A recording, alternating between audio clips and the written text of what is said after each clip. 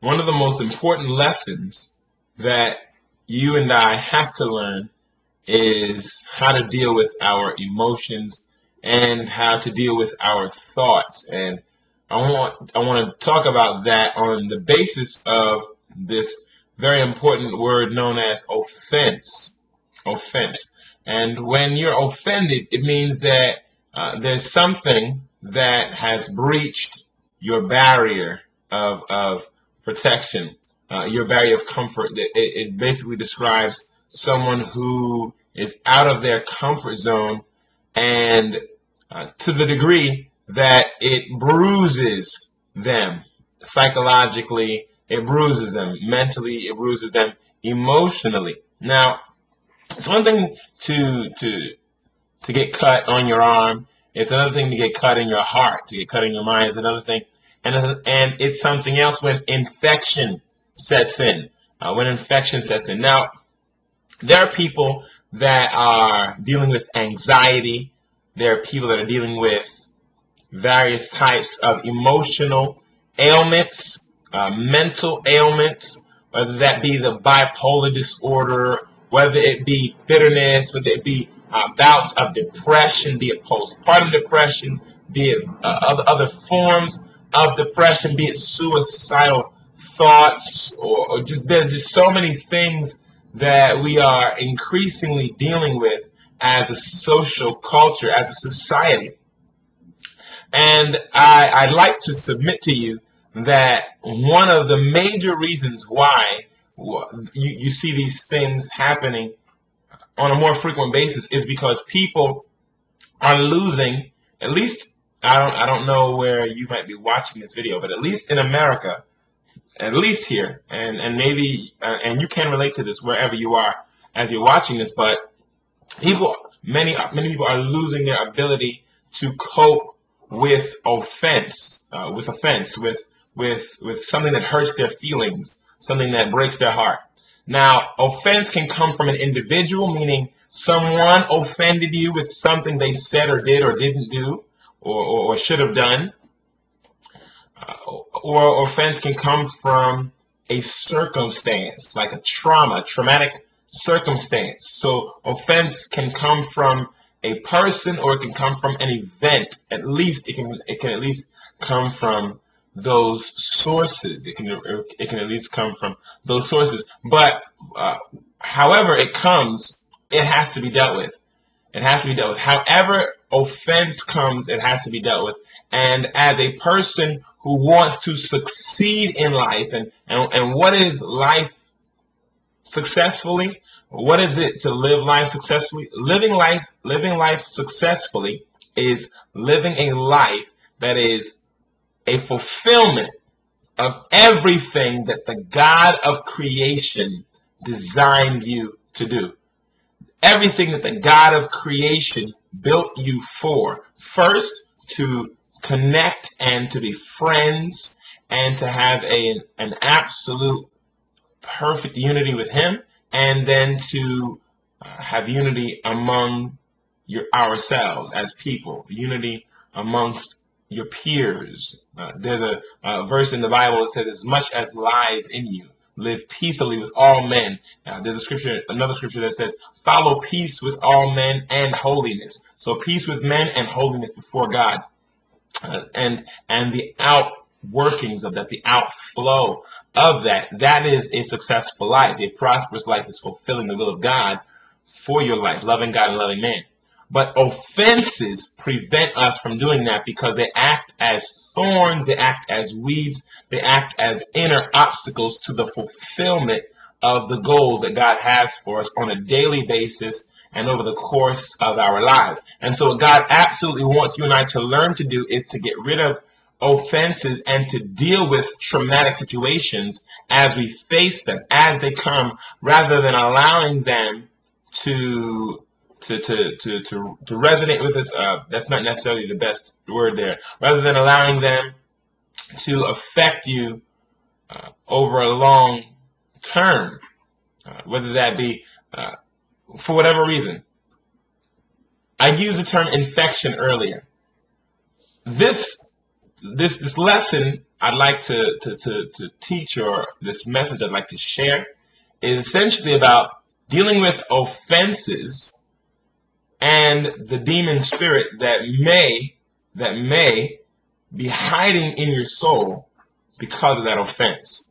See, the thing about offense is, if something or someone offends me and I don't deal with it properly, then a demon spirit of that offense, whether it be a spirit of anger, or there be a spirit of anxiety, or a spirit of depression, a spirit of suicide, a spirit of murder, a spirit of rebellion, or hatred, or bitterness. There are various demons that are looking for people to inhabit. They are looking for people to fill, because they don't want to be where God sent them when he cast them out of his presence eons ago. When God cast demons down from heaven, they weren't allowed to just inhabit the surface of the earth. They had to go down to a place of imprisonment. But they occasionally are allowed to come out, tempt man, if man falls into that temptation, then that demon can possess him. That's why Jesus said, he that commits sin is the slave of sin. That's the same talk in John 8 that he tells them that they are of their father the devil, because they do what the devil wants them to do. And there are other scriptures in the Bible that reveal that demons come from underneath the earth's surface and inhabit the top of the surface. But they have to do that by you and I allowing them to, by serving them. So let's say I serve the sin of cursing when I'm angry, when I'm offended. Let's say I serve the sin of unforgiveness. Then the demon spirit that will be identified with that sin, which is, and it is a sin not to handle offense as well. When someone offends you, it's a sin not to do what Jesus commanded us to do. And what did he command us to do? He commanded us to forgive people, and to forgive circumstances, and even to forgive ourselves in a sense. Not because you are God, but because you can't harbor condemnation. You can't harbor depression because you've failed yourself. You didn't accomplish a goal that God wanted you to accomplish, or that you wanted to accomplish, or something that you set for yourself. If the Lord is going to expunge your record, if he's going to forgive you, if he's not condemning your heart, you can't condemn your heart. And so condemning your heart, harboring feelings of offense toward a person or because of a traumatic situation, will open you up to a demon spirit that will prevent you from fulfilling the wants and the desires that God has for you. And those demons can do many, many things. Yes, they can cause asthma attacks. They can cause heart attacks. They can cause various ailments. They can cause various things that cause you to breach relationships, because these feelings that you have really take control of you. And if we can't control our feelings, it's obvious that we are slaves to something, at least to our feelings. Look at a powerful verse of scripture in Ephesians chapter 4, verse 26 and 27. Ephesians 4, verse 26 and 27 says, "Be you angry and don't sin. Let not the sun go down upon your wrath." Very next verse says, "Neither give place to the devil." Let me read that again. "Be you angry and sin not. Let not the sun go down upon your wrath. Neither give place to the devil." What is that describing here? He's letting us know that it is possible for the emotion of anger to rise up and for you not to sin as a result of that emotion, that gripping feeling of anger or fear or frustration or discouragement. All of these things, anger, fear, frustration, these things are the evidence of offense. When I'm angry, it's evident that something offended me. When I'm afraid, it's evident that something offended or is offending me. Something is bruising my mind. Something is bruising my heart. And God is saying that these emotions may rise up. You don't have to sin because these emotions have flooded your heart or your mind. And he's saying that you shouldn't allow the day to expire without you dealing with that feeling, because if you do, then it will create a place for the devil. The devil will assume the position of that, because it is a sin to harbor these feelings, because the joy of the Lord is your strength, as it says in Nehemiah chapter 8. Because the love of God constrains you and compels you to walk with God and to love people. And so, yes, people are going to come at you the wrong way, and those who are doing so are going to reap the consequences of doing that. But you and I can't allow the devil access to our hearts or our minds through harboring anger, harboring fear, harboring bitterness, harboring offense, harboring any of the things that God wants us to lay down and wants us to give up. So I basically just wanted to express the importance of dealing with things and not letting them linger, because they do act as a root of bitterness that will spring up and prevent you from faithfully following Jesus Christ and being free from the bondage of emotional control and psychological control. God doesn't want us controlled by our thoughts.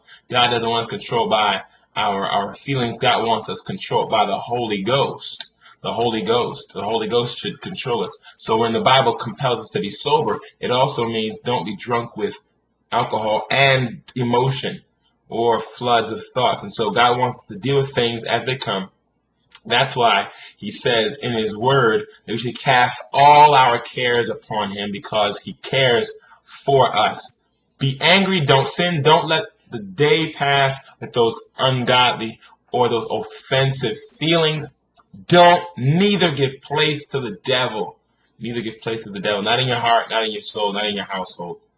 I want to pray for you before we go. Holy Father, I give you thanks and praise for everybody that's watching this and that's hearing this message. I believe that this message is from you, God. I pray right now that you would open every person's heart who's hearing this message to total freedom, freedom from depression, freedom from anxiety. Depression and anxiety, I rebuke you off of the souls of every person watching this in the name of the Lord Jesus Christ. I command you depression. I command you anxiety. I command you fear to be broken now in the name of the Lord Jesus Christ. You spirit of fear, God has not given you to us. He's given us the spirit of power and of love and of a sound mind, according to 2 Timothy chapter 1.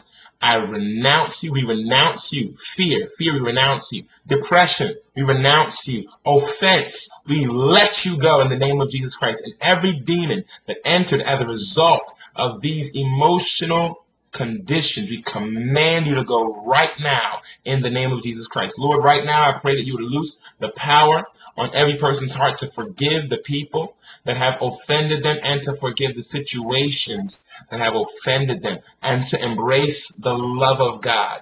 Father, let the love of God enter. You said there is no fear in love. Perfect love casts out fear, because fear has torment.